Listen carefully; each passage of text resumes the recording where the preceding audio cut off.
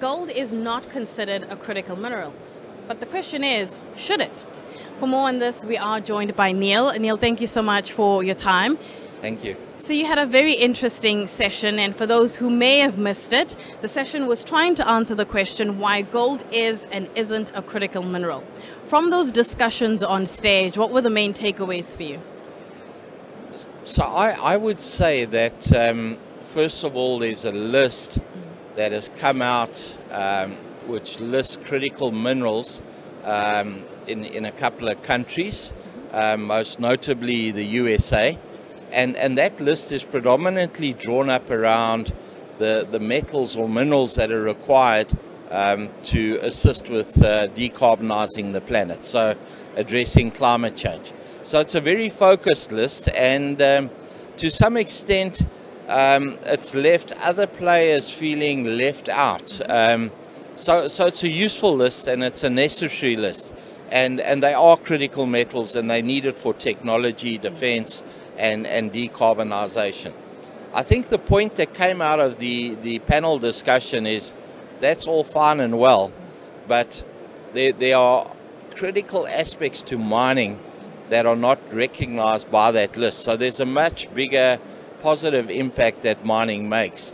And therefore, there are many other metals and minerals that are you could consider critical for different end users, and therefore that critical metals list out of the US is probably a very narrow definition of critical metals. So another very important aspect is that for the first time we are seeing mining recognized as something good, and that means that all the good work that we've been doing in mining, in the industry, more recently over the last 10, 20, 30 years, is now starting to see its place in the sun.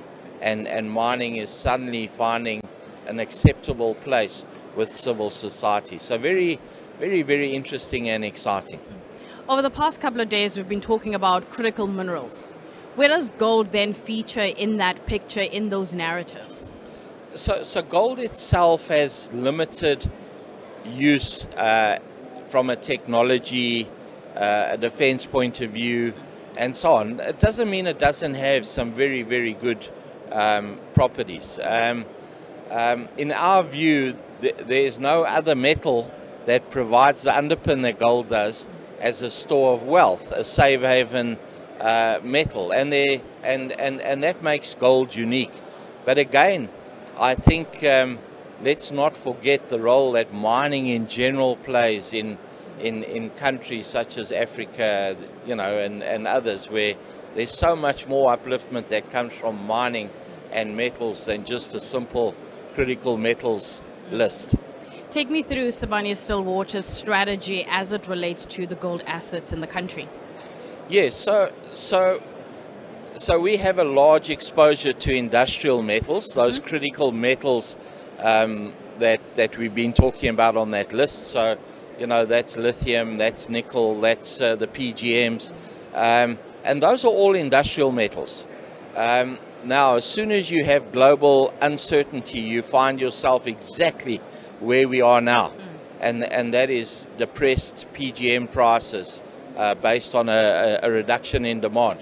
And guess what? You have a very solid gold price. So gold in our portfolio is an insurance policy, and it balances out the risk of the large industrial metal exposure that we have. So where does it fit in strategically? It's an important asset. It's an asset that's generating good profit, and of course we'd like to grow our gold portfolio. You're known in the industry as a disruptor. So what kind of disruption do you think is needed in South Africa's mining industry? Well, I think South Africa's mining industry is a very, very difficult place to operate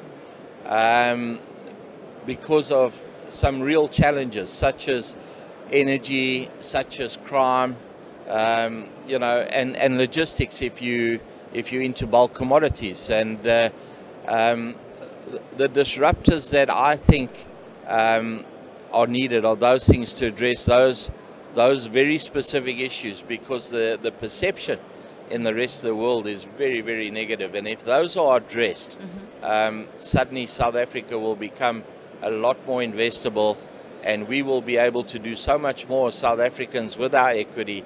To me, that's the disruptor at the moment. Chris, thank you so much for your time. Thank you. For more insights, go to MITV on miningindaba.com.